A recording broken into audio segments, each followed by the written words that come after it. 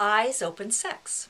Last week we discovered that only about half the people keep their eyes open during sex, and only about 1 out of 7 of them keep their eyes open during orgasm.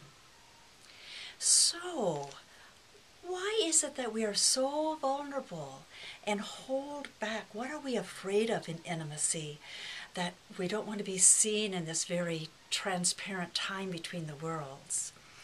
I might suggest, in order to begin to be more familiar and comfortable, we start with ourselves and have an eyes open orgasm just with ourselves or during solo sex or masturbation.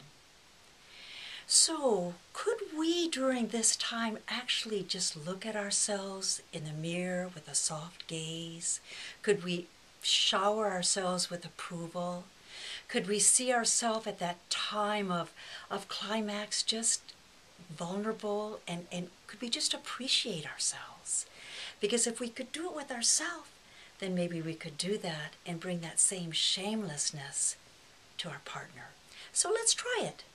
Eyes open orgasm on solo sex. And next week, eyes open orgasms with partner sex.